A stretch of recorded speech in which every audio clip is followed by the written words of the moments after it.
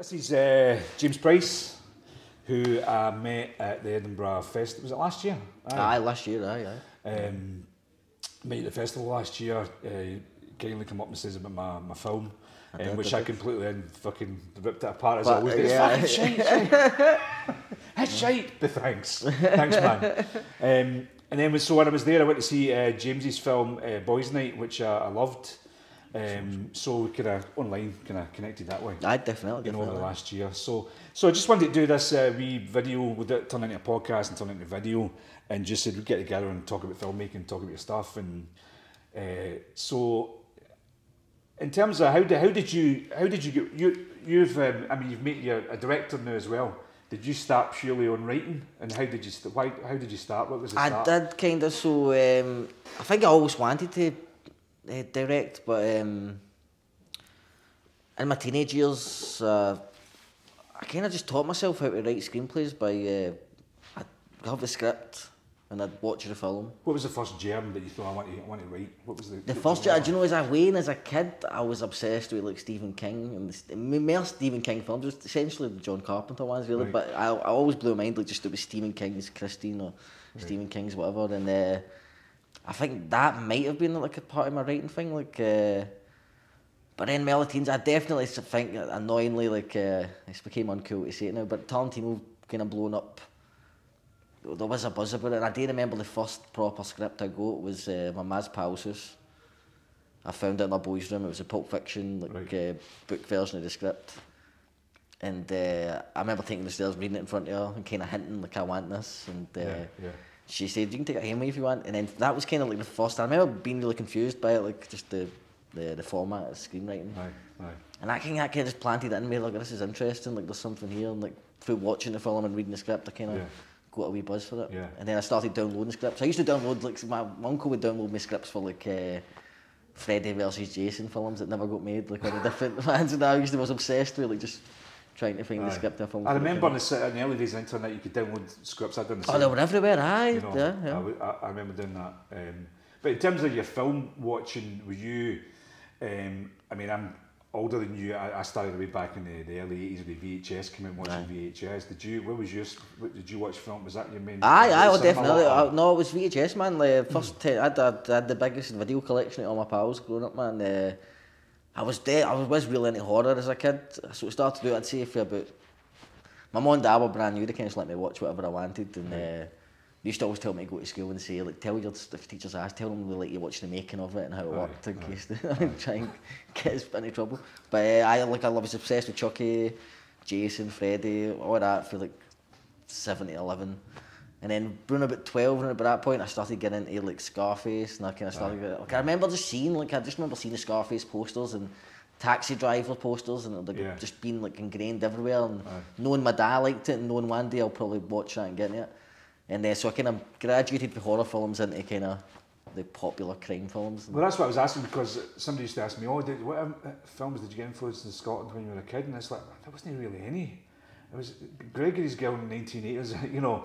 There wasn't a lot of big Scottish, so my influence was American films mainly. I'll say mainly definitely for me. There wasn't a lot of Scottish films. The only one that really did, I can say, was a bit of an influence was Orphans, the Peter Mullen's first film, and that was purely because I remember just being a buzz with my mum and my dad and their pals passing it about. Like, well, that's when films were starting to come in. Definitely. I've got 20 years. No, 100%. No, definitely. But even then, there wasn't much. I mean, you get like one a year. You know what I mean? You get like the Rock and Loach. You get Riff Raff, My Name Is Joe. There wasn't much else really. You know what I mean? Which is a big reason why kind of like pasty faces was a big deal, man. I know people probably didn't want me to say it, but it was, man. I'm over it now, so you know. But generally, like, I remember that being such a buzz, like me and like all my pals had that on video, man. Like it was on every Global Video, and we all had it. And well, Global Video had got an invite to the premiere, and there was about 50 people, distributors around Scotland for Global Video. They all got an invite. My mother invited them, and I said, "What are you inviting me for?" And she was right, because I went to the local video store, and there was 2 Robert De Niro movies with some shitty Robert De Niro movie at the time. There was 50 copies of Pasty Faces. Aye, definitely, You know. No, 100%. I remember honestly, I remember being about. I must have only been about 12, maybe younger, and driving past the Yellow Bird Cafe on Pace Road West. That's where we shot. And me and my mum and my dad, and I'd be like, that's a fucking show bit of Pasty Faces. Like, there was a wee buzz every time we passed it. Like, That was a big part, man, of Jenny like scene. Well, like, there was big 40-foot billboards in the streets, and people used to stop me in the street and go, "Oh, is that you?" And I go, "That's for me." I was that fucking. What an asshole! I was that bad that I would even deny that was me on there. Yeah. I was that bad. But yeah, that was. I mean, but I stand by this. It's the closest Scotland's ever got to that John Favreau, Vince Vaughn swingers made type vibe. Actually, that's my. Well, I'm glad you noticed a wee fraction no, in it's there. so true. Because I was actually watching Swingers. Yeah. I went to make a trailer. I'm not going to get how into that, but I went to make a trailer in Las Vegas and LA, and I was watching Swingers before I went, and I was obsessed with that. Aye, definitely. So that was one of my influences, even though it was fuck all like it, you know. But yeah, Swingers was a big influence. 100%, definitely.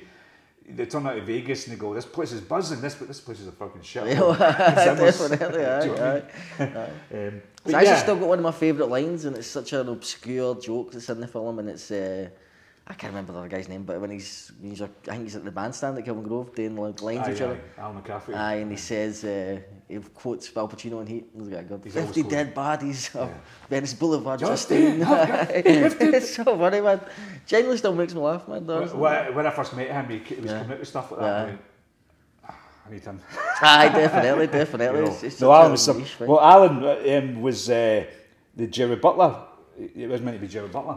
Ah, interesting. And I'm not going to hold this thing. No, definitely. But not just a wee quick thing. Aye. The producer sent me to meet Jerry Butler. He was just starting it, really. Aye. And I met him in the CCA, had a pint with him, and he was a great guy. And I said to him, you agreed to cast Alan. Aye. Because he was like the Jerry Lewis sort of character. Aye, definitely. And I was a straight guy. So I says, there would have been two straight guys. We've got the same agent, the producer got the same agent as the Butler agent, and I said, just meet him and say, thanks for whatever, and try and give him one of the other parts. And I went, oh, you fucking arsehole.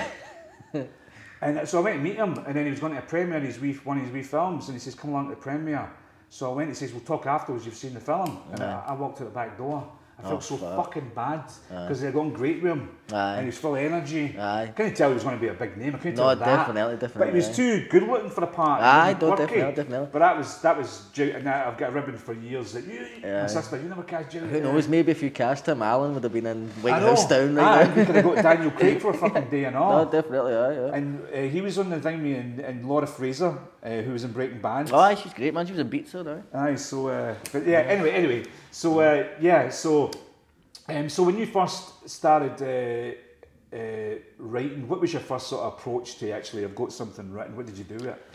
One of the first things I remember I had like two terrible ideas. I remember really trying hard to write when I was about 14, 15. And one was a guy staying by himself in a flat, and there's a spider in the corner of the wall. And he keeps killing this spider every day, and it keeps coming back. And then one day he gets a shotgun, shoots the wall, and then just millions of spiders come out. And essentially, I'd never realised this, but I grew up watching Creepshow, and it's essentially the exact same as one of the stories in Creepshow. I must have subconsciously ripped off.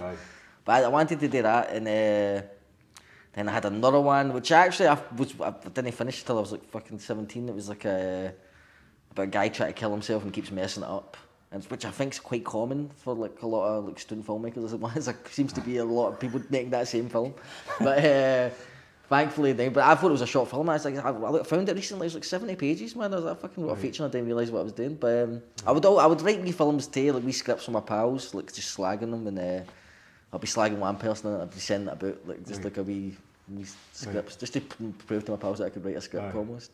What was the time that you said you actually shot one on an iPhone or something? On an iPhone. What was that like? That was awful, man. It's so bad. It's still out there somewhere. I'm not going to say the name of it. Is it on YouTube? It is on YouTube, man. And it's not because it's not on my channel, so I can't take it down. Right. So it's up there for the time being. But it's awful, and it was essentially we had 2 iPhone 4s and an iPod Touch. Right.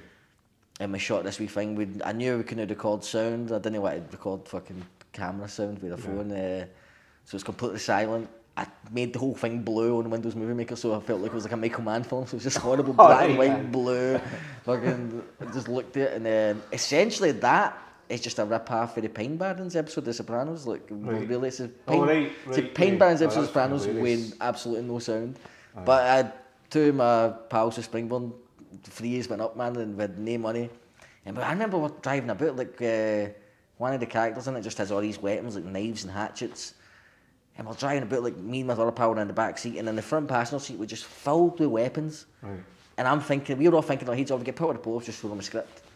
Like, we were, I mean, we're all looking at series time. We're all looking at probably fucking 3 years each. We got lucky, man. But I genuinely know, man, even though that film turned out terrible, and I'm really, like, it gave me the bug, like, it gave me a real bug to keep doing it. But that's the whole point of doing things. Aye, definitely, 100%. That image and that buzz, and then you learn, and you know, I think you've got to make those things. Definitely, aye. You know? Definitely. So when did you get to the level where you wrote a script and say, like, you sent it to the industry or competitions or stuff? Aye. When did that start to happen? The first time it happened was so it happened 2014. I sent a script to Screen Education Edinburgh. They were doing a thing called Take 5.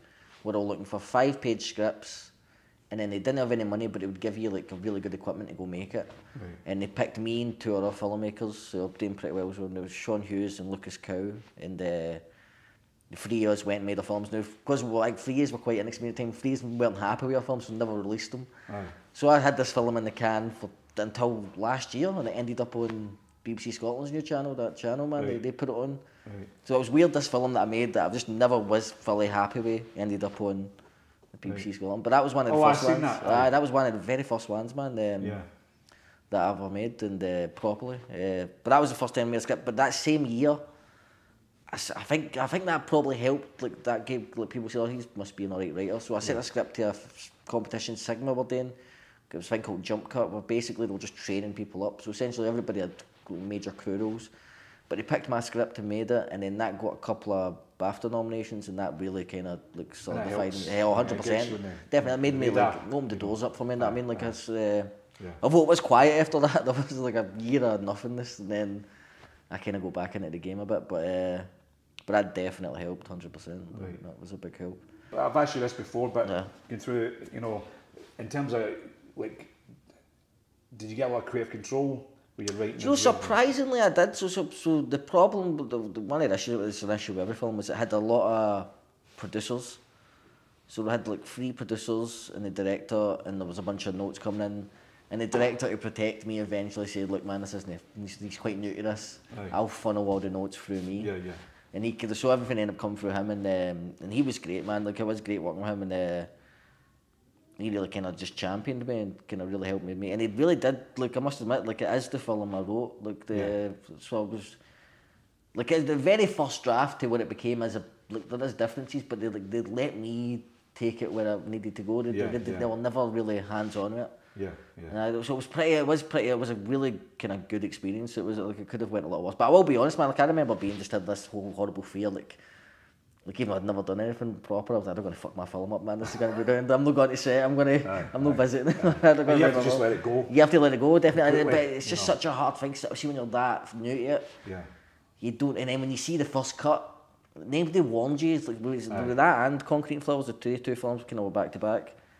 Nobody warns you that you're never going to like the first cut of the film. The assembly. Really, you're never going to like an assembly. The assembly's always shite. Nobody warns you that. So when I saw them, I was like, to see what's missing and there's something else needed. Definitely, but I just abandoned. I was like, oh, these are it's awful. Like sculpture just thrown in the head on in the fucking definitely, arms, definitely. And then we'll get details later. 100%. So I just thought I was a terrible writer and filmmaker every time I saw a first cut, and it wasn't until after I saw eventually the final cut dropping off Michael that I was like, oh fuck, this is pretty. I watched it, and it's one of those films that you just. When you get, sometimes you watch short films, you go, right, I'm out here. But when you watch it, you get caught up. You just want to follow what's going on today. That's great, man. I appreciate that. Definitely. You know, and then you get hooked and you keep watching. And it's like you're hanging out with characters and you're going, and it just carries you right to the end. Definitely. There's not many shots, and you know, you think a short film would be, I mean, it's 20 minutes long or something like that, isn't it? But I think you think it'd be easy, it's only 20 minutes or 50, but there's so many films that you go, I'm out of here after fucking a minute. No, definitely. Definitely. Great. And the actors were great in it as well. That was one of the big things. He's great. Brian McCardle, man. He's been actually a good champion of me as well. He's really always stayed in touch, which means a lot. See, when you're starting in the Navy, you feel like nobody's getting back to you. The people that stay in touch, you remember, you know what I mean? They really do remember. Well, good actors remember good writing. That's the main thing. I hope that's true, man. Definitely. Because he was in Rob Roy and stuff. Ghost in the Darkness, Speed 2. He's been a mad Speed things. 2. Speed 2. I know. Speed 2. That was a money gig, wasn't it? 100%. Definitely. But he's done some. You know what he's in that I really loved, man? Low Winter Sun, the original Low Winter Sun. It was a Channel 4, like one half thing. It was him and that Mark Strong. It's really solid, like really dark, corrupt cop. He's one of those actors that I always, as a filmmaker, I always remember and as a really great actor. But a lot of people don't know his name. Definitely. Always went, that's that guy, you know. I feel like he's got more interest and he's got older as well. I feel like there's a kind because he's got ruffle. There's a danger to him. I've always been watching this. No, but he's. I know, but it's true. But it's like good. He's almost got that like Harvey Keitel thing now, where he's like can play the bad guy really well now. Definitely. There's a danger to him that I really like. Definitely. So after that, what was the next sort of? What was your next? What was my next thing? So it was kind of quiet for a while, and then I did. Went out, got a bunch of people together, and we shot a short film called Chibbed, which was my attempt at. I saw that, yeah. It was my attempt at kind of like. I was obsessed with Alan Clark. I loved the Forum. I loved I loved Scum. Alan Clark as well. I was obsessed with him, and I saw Elephant. Rita Bob and. I definitely. I grew up in that one. Yeah, that was before the internet. That's all we had. Get stuck in, Bob. Come on, get stuck in. But I chibbed, man. So essentially, it was just like I wanted to make a film that kind of didn't have. It was kind of out of context, kind of like a moment in time with no context. Like violence without context was my thing. Like copying, like a love letter to Elephant almost. Yeah. The difference is like there's a difference between 40 IRA UDA shootings back to back to one guy being slashed. You know what I mean? So it lacked the gravitas. But I'm like, people seem to like it, and like I'm always surprised when people say they like it because it's more kind of cinematic in the way that it doesn't really tell you much, and it's not got a character. It is what it is. Yeah, definitely. It's like you're coming down in a moment. It's almost like a mid-piece, definitely. You know and what I mean? The one thing I'm really proud of, that was the guy who shot that, Seth Ukpas, who's worked on, I think he might have worked on Drop Off Michael, but he did Chibbed, he was on Focus Pulling on Boys Night, but he was just really talented, and I think that was when I kind of found my look almost, like what I want things to look like. That was kind of at that moment.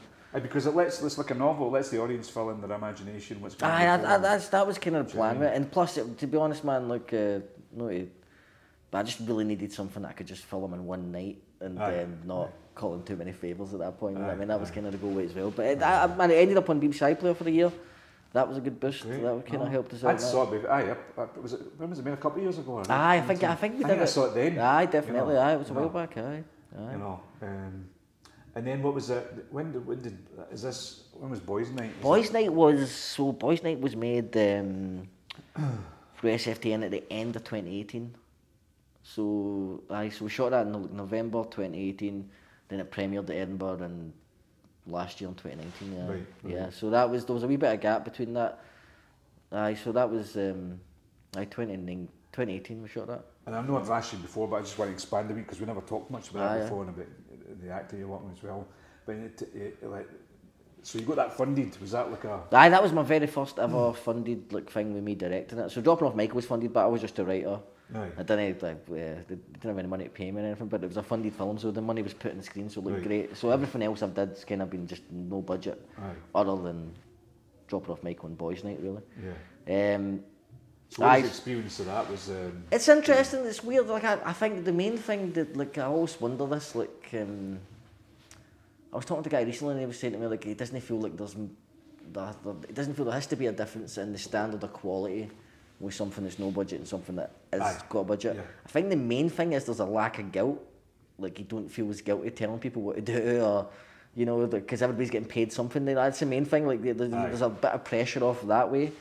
You feel a wee bit more you've got a wee bit more freedom as a director to kind of guide things. I think a bit easier, but it's interesting. It is interesting. It still gets a different level for a no budget because you're still getting in no budgets. For me, the way when I pick people, I'm not picking highly skilled camera people. No. I'm not picking highly skilled sound people. No, definitely. My criteria is enthusiasm. 100%. That's certainly got enthusiasm, and that's it. So it can be students as long as they're there. They're willing to learn. Are they up to play? That's it, definitely. Exactly. That's 100%. So when you're going to a bit of budget, you're getting people that are doing it every day. No, definitely, aye. So it's both sides can be good, but you're probably going to get a good quality finished project, and you don't need to fucking shoot again like in a lot of no budget things. No, definitely, I know it's true. Do you know what I mean? No, it's so true. It's true.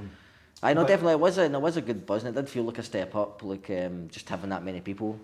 It was the biggest crew I've worked with, just having that many people on a shoot. Which is actually somebody used to ask me that. Oh, you'd be scared if you get a big crew. It's like if I get 200 a crew, I would be so unterrified. Used to total up. You know why? Because see when you're doing something with no budget, you're fucking doing everything yourself almost. Aye, definitely. And that's stressful. But when you've got other people that are skilled in those areas, 100%. then you can just focus on the one thing. Aye, definitely. I mean? Aye, definitely. Like, that's what I feel anyway. No, it's so true. Like having an AD, like to handle all the. An AD is they're amazing. I just definitely. You It's just the stress. So like, because when there's something with no budget, you kind of hard AD. You know what I mean? Aye. We're going to talk about Cameron Jack now because he's going to fucking kill us because we never mentioned. I know, that's true, man. I swear to God, I've done. We're so fast that time jumping through them. I've did like 3 or 4 or 5 podcasts, and the people I never mentioned are Cameron or Kirsty. Do you know why? But as well, he was so great. I mean, he's fucking. Oh, he's amazing! Actor. Like that's the thing. It's like you don't even have to talk about like he makes the film. Like he's amazing. Like, definitely. But so how was Cameron to work with? Oh, amazing, man! Genuinely, like we met some great actors, man. Like people that I've been a fan of my whole life. To play that role, like actors from all over, but people that I really admired my whole life. But when Cameron walked in, I just knew, like, we met him in the Flying Duck, and as soon as he walked in, I just knew, like, he was, like, I just seen it right away. Like, it reminded me of my dad, like, because the boys' night's kind of about my mum and dad and me, kind of. So I wanted everybody to kind of look a bit like their counterpart, but more than just look like him. He kind of just had that energy where. It's hard to like. You could definitely tell he can handle himself, but he's also just there's an underlying niceness to him. There's a vulnerability and a softness. Definitely, 100%. That's it. Definitely, that's exactly it. And I think you could go the other way where it's the dark kind of brutal, but you want somebody that's kind of able to live. But it's humanity in there. Definitely, 100%. Like Ray Winston didn't have so much fucking humanity no by mouth. Oh, but weirdly, man, that's what I sent. I've only seen it once since I actually sent Cameron. Revisited, you know. I actually sent Cameron scenes from Nil by Mouth for this, and I sent it to the DOP. Just in terms of one of my favourite scenes in Nil by Mouth is when he goes back to the flat and he's arguing up at the neighbours one day and everything. Yeah. And it's just so raw and real, and that was a big influence on Boys' Night. Like those moments like that. Like. No, but I thought the casting was great because of that. Because if you just get somebody that's a brute, that's not going to work. No, definitely. Cameron, he's just such a lovely guy, man. And I just really broke his back for us. Like there was a lot. Like I remember, I think it was like the second day of shooting. The film opens, the character smashes up the car and punches the wing mirror. And I remember we had him in Petershill Community Centre. That was a unit base, and he's sitting in there, and I go up to talk to him, and he's like, "Hey, so what's happening, man? Have you got like a sponge?" Mirror and stuff set up, and like is everything kind of softened? And I was like, nah, you're gonna have to have punches. And he cut his hand open, man. Like he punched the mirror off for real. He punched the radio for real, and like cut his hand. In a zone. Definitely, you know, but a lot of actors would have been like, "Fuck this, you better go fix this." You're going to talk to me. But he was just so up for just like, and then just even in terms of shooting, I was like.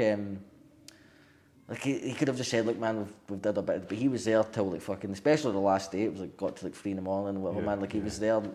He was just willing to break his back for us 100%. Like he did beautifully. Same with Kirsty, man. Kirsty's amazing. Kirsty was in dropping off Michael, and Kirsty Strain, and she's just so fucking. She's just great, man. She's just one of the kind of just a really strong Scottish actor, and. And the young boy, had he acted before? He had, man. We found him. So actually, the lead actor from Concrete and Flowers. Kyle, man. So the lead actor from Concrete and Flowers wound up becoming a drama teacher at St Andrews in Carlentine. Right. So we were looking for a young kid that kind of from a real kind of like a working class background, somebody that kind of was like me at that age, and through him we went into St Andrews. We auditioned to all these kids in his class, and like genuinely me, the producer, and the production, I think she was production manager there, Joanne, the 3 of us were there, and we just seen it right away. Like it was just the way Kyle carried himself. He was like a little leader. Like he just had such a natural, just really natural. Everything about him was natural. Like everybody else, all of them were great actors, but a lot of the other kids played it like. You're a bad dad, blah, blah, blah. You got the feeling in it that he saw this is before, and he's just dealing with it. He loved his, the man, I said, the love was there, like you could tell, even when he was playing it, because he had to act against his teacher, man, and the way he played it was like, oh, come on, man, like, you're my fucking dad, turn up, and it just, like, he just had such a real naturalism to him, man. Like, I'd put Kyle on everything, man. A calmness to him in that film as well. Where there's the fact that he was calm and kind of getting on with it with his father's like fucking bulldog. No, definitely, definitely. No, it's just some films that you watch just click right away and you go, oh, fuck, I like that. Do you know what I mean? It's just something. Oh, thank you, man. You can't define. But you put you can feel that there's personal stuff in there, but you can feel that it's a combination of other lives. You know, like you said. I remember you saying it's know your father. No, definitely, no, definitely. But at the same time, in Scotland, we've all seen 100%, like definitely, I mean, no, definitely. You just catch them in the street, what are you fucking 100%, definitely, definitely. And it's that side where, and the humour, I think that's important. That was my biggest fear that it was going to turn into. Like, there is a lot of drunk dad Scottish short films. They're out there.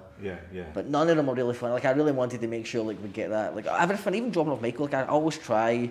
I feel like the only film that doesn't get any laughs that I've made which isn't funny is Chipped, and I think that maybe where I've got a wee bit of like. It's because you've not got the characters to. No, to learn definitely. You know, it's more like a cinematic thing, definitely. But I'm a big fan of just injecting humour in it every turn. It's important. It's what's in life. Definitely. I feel like it's very Glasgow as well. It's a very Glaswegian thing. Like even in the darkest moments, we're always finding a way to bring the levity to it. Of course, but that's human nature. I mean, even watching movies like Goodfellas, they're almost like fucking comedies. 100%, you laugh. Definitely, you laugh when you watch it. 100%, definitely. And that's what I like about it. It's like because there's so many Scottish films that you go, okay, there's a lot of great Scottish films, and we've seen The Drunk before, and we've seen this, but they try to get so serious because serious means that you're good and you're award-worthy and whatever. Whereas you're like, no, fuck that. This is the way that this kind of world is, and there is humour. Definitely, you know, and that's what I liked. But it's like fucking entertaining as well. No, I appreciate that, man. It's you know, and that's what I liked about it. You know, appreciate that, man. So has that opened doors for you more, boys' night, or? Do you know, it's weird. I think it has. I think it has. I go into a programme down in London, a writer's room thing, a BBC writer's room thing, and that got me like a writing commission, and I think that opened up a lot of doors, weirdly enough. But it's like I feel like the boys' night has in a strange way, but I still feel like I'm not completely taken like seen as a director yet in a weird way. It's just my perception of it. Like I'm not completely. Like I don't think I'm up for any directing gigs or anything like that in a weird way, but as a writer I seem to be, my name's out there a bit more, but... I think it's because, I think people are looking for writers more than directors. Yeah, maybe that could be it, no, definitely. There's a lot of directors who write scripts that they just pull in, like gigs, no, definitely. Hacks, do you know what I mean? And I do wonder about that, whether I could direct something that I didn't write. Like I am wonder the same as well, yeah. Do you know what I mean? But directors, look at all the people that direct soaps and whatever, they come in, it's a job. Aye, definitely, and, you know, but writers are hard. Good writers are hard to find, I think. Yeah. I know you done Spiral, because that'd be interesting to talk about. Oh, definitely, is that the next? That is. I think it was. Spiral was after Boys' Night, man, definitely. So when did you decide that? Because Spiral is the 48-hour film project. Aye. Where you make a. You tell. Oh, definitely. So it's a 48-hour film project to do it in cities all over the world. You show up on a Friday. You get a genre, a prop, a line of dialogue and a character name. You have to write it on a Friday night, shoot it on a Saturday, edit it through Saturday to Sunday maybe, and then hand the hard drive in to wherever the place is on a Sunday. So they do it all over the world in every city. I wasn't going to do it this year. I was actually on a train with one of the actors from Spiral, a great writer himself, Thomas McCruden, and we're coming back from Arbroath, and somebody asked me to write for their team, and then they cancelled on me. Right. And I was like, I wasn't really in it anyway, because it's always just too much stress. I've written a few of them in the past, and never turned out great. So my heart wasn't really in it. And then Tosh was like, you should just make your own team, man. Just make your own team, just do it yourself. And I wasn't going in, and it was like a week before, and I just, it cost like £30 or something to make a team, and I was like, I just did it. And then I planned for so they give you a genre, so you go on the Friday and you pick a genre out, and we got sci-fi, which I wasn't expecting, but I literally had a wee paragraph written for every genre, like we could do this, even musical. The only one I didn't know was on the list was sci-fi. Yeah. And so when we got sci-fi, I was like, fuck. Aye. I remember you saying, don't gaze fucking musicals. Aye, that was it, man, definitely. I just didn't know how to do it, but it worked out, man, genuinely, like, so wrote the script that night. It's like kind of like Glasgow Taxi Driver meets Groundhog Days, my elevator pitch. Wrote it that night. We shot it the next day, and I genuinely think it's probably as mental as it was. You were there, man. It was absolutely insane. I guess the most fun I've had making something, like just in terms of just that complete freedom, complete insanity. I always think with filmmakers though, that's where for me the stuff that I've learned. I went out and made stuff that was never seen and just binned. But the actual fun of just going out and fucking it's so great, man. Definitely. So, I mean, it's almost like painting that fucking we'll scribble this and we've got, and it's the having the real deadline that's good. Yeah. In a way. Oh, definitely, it's so true. And the novelty of the 40-hour thing, what's great about it is you can get people involved because they know it's a weekend of their life. Yeah. They're up for that. And you're going to see it a few days later. They're going to see it a few days later, so there's that instant gratification of it's made, you've made something. Yeah. And I never expected this. We won every award, man. We won, Best Ensemble because of you, I think. Best Actor, Best Writer, Best Director, Best Film, Best Song. Did we win Best Song? Best Use of Light. Was it 8 awards it won? It was crazy, man. That's absolutely insane, man. Yeah. And then it played at, because it won there, it played at Filmapalooza, which was in Rotterdam last week, and we went over and seen it. And surprisingly, man, it played really well. Like the biggest laugh it got was your line, man. It's one of my favourite things I've ever captured on film, man. Completely improvised. It was. It's just so good. It's just so good. I didn't want to spoil it, but the good thing about it was that day that everybody's under the same. You're turning up. You don't know what you're going to do. No, definitely, yeah. But you're shooting it, so everybody's under it. So that makes it we're on the same boat here. 100%. No, definitely. But what's I think you and Connor, man, like the things that make you so great as actors is like there's nothing natural about that setting. Like if you had a budget, you can get yourself in the mindset. Absolutely, and everything. You know. But you just had to like just basically turn it on. Like this is what's happening. And it's just so real, man. It's like in the moment. It's like when I finished it, and you go, oh God, I could have done this. I could have done so much better. I could fucking shut up. We just turned up. I done it. No, definitely. If I had prep, I could have done this and I could have done that. But that's the funny of it. No, 100%. You throw yourself into the deep end. Definitely, No, definitely. But when you announced that you're going to do it, I don't know why, I just had a great feeling about it. I thought, I think this is going to turn out good. It's surprisingly, like, genuinely, like, even better than Boys Night almost, like, nobody's really had the bad word to say about it. Like, genuinely, like, it's like, people might be going easy on it a little bit because they know it's a 40-hour film, but even people that don't know that, like, it's a very, like, people really like it. You could still say it's a film that somebody's funded. 100%, definitely. So there's no line where you go, that's the funded one, that's not. No, it doesn't feel too cheap. But because you had a great crew on it. Oh, definitely. Gavin, who shot it's absolutely amazing, man. Absolutely. Which is mega important. 100%. Just so much down for fun. Dave Brown, who came on. That was my first time working with Dave, man. We became a team ever since. Connor's just so good, man. Connor's really one of my favourite actors ever. Like Connor was in the Neds, wasn't he? Connor was the lead in Neds. He was in Catch Me Daddy, which is I think one of the better, one of the best British films of the past 20 years. Connor's just great, man. Connor's just so like. He's just got such an intensity and a vulnerability to him as well. He's just really, really talented, man, and really switched on. Like generally, we made another short film at the end of Christmas last year. We kind of treated it like a 4-hour thing. It was like just in and out. We're shooting in the city centre, but there was at one point where one of the people in the crew didn't bring the prop they were supposed to bring, right, and it really like fucked the whole scene. Like and I was just like, I don't even know. Like, I don't even know. I can't. Like, my mind was gone. Like, I was on Codemol for my stomach because I can't fix this in the fly. Connor, like, within a minute was like, no, we'll do this. And like, not only did he like fix the problem he had, he made the whole thing even better. Like, he just got such good instincts. That is the thing I find that you know yourself. It's Kubrick always said this in problem solving. When you're doing things, filmmaking is about problem solving and all. Yeah, 100%. That's all it is. Creatively problem solving rather than money. Yeah. Too much prep at the problem. Because too much prep and too much money.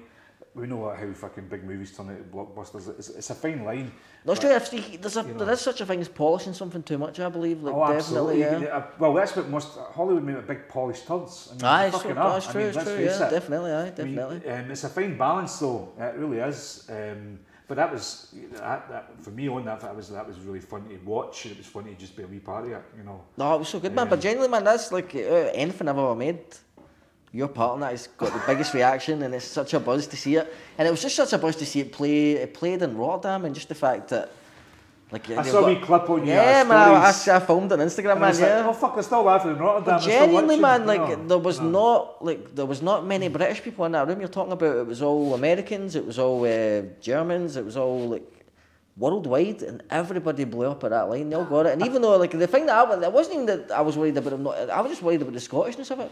But it's just the humour just travelled really well. The good thing is a very visual film as well, so there wasn't definitely, no, it's true, that's true. No, definitely. So they get an idea. Aye, no, 100%. Right, we're repeating. So again, that's where I think your international appeal could be there as well, because it is. you know, we would go, because look, if you've got something that's Scottish, that I'm saying with my crime law thing, right? Yeah. But it goes onto Amazon, then it kicks into the subtitles. No, definitely, so aye. 100%. I'm actually pretty sure when I watched it had subtitles, I think, So it's the same way if your stuff was on there, it was Scottish subtitles going on. No, definitely, definitely. That's the thing too, man, like, I think I just need to accept that subtitles is the way it's going to be, because I don't want to. I feel like the reason I've got to where I'm at right now is purely because I have been uncompromising and I'm all showing a side of like a world that isn't seen a lot. Yeah. And I don't dull down the way we talk. You know what I mean? And and even crime law, man. I think crime law would so great, but it's like you can tell like it doesn't feel scripted, man. The performances are very naturalistic, and he's saying it the way you would see it in real life. Like that's the big thing for me. Stevie always says to me, we improvise when we do interviews and we improvise, and people say, I love the improvisation. I was like, fucking, we don't improvise, Stevie. It's actually written. It's actually written like that. And I don't mean that, I'm not giving a bitch away that I wrote it. I don't mean it that way. No, I just mean like, but when people say, improvise stuff, there's still a script. I still think you should have a script. Oh, definitely. No, there has to be a baseline, definitely. Yeah, but I think the important thing is just like, it has to feel real. Even if it's just changing the way one word is said, like, you want to. You want that? Well, it's that way I like to be you know, and that work with you, just a small little bit, I just get that feeling when I heard you saying on the set, you get that freedom with actors that, you know, although you're a writer and you know what you want, some writers will go, no, you can't change that at all, but you get the feeling with you. Oh no, if something comes on, I'll go with it. The script is never gospel, man. As soon as like I write the script's good, like to know. There's some facts that you've got to tell. There's things like this has to be said or whatever, but like. I'm like, I'm a man. My whole thing is like just taking credit for the actors like yourself, like just coming up with something even better than what's in the script. Genuinely, like. Well, I think actors. I think that's the. You know, if I'm working with actors, I want them to come up with something better. Oh, definitely. Yeah. Or a camera guy, which I don't want with camera guys because I'm not at budgets. But if I do, I want them to come up with a better shot. If they don't, there's my shot. Yeah. If you don't come up with a better line, there's a line. Definitely. But I think it's their job to come up with something. So because that's a really collaborative. It's like for me personally. I don't always know exactly what I want, but I know 1,000% what I don't want. That's so that leaves creative freedom for everybody. Yeah, so true, no, definitely. Production design, suggest that to me then. Because if you're so fixed in, no, you can't, then you're not gaining any control to anybody. No, definitely. You're actually taking the control away, which is a bit megalomania, you know what I mean? No, it's true, 100%, you know, definitely, definitely. I got that feeling with you that if you come up with something, there's a looseness to it, 100%. You still are steering the ship where it's supposed definitely, to go. yeah, I'm just a big fan of the whole improvisation, like we'll talk about Cassavetes. Like I just love that. Like just that everything just feels like it's a real conversation. Everything just feels like it's happening. I know you're talking about. You know what I mean? Like I'm a big fan of it. You know.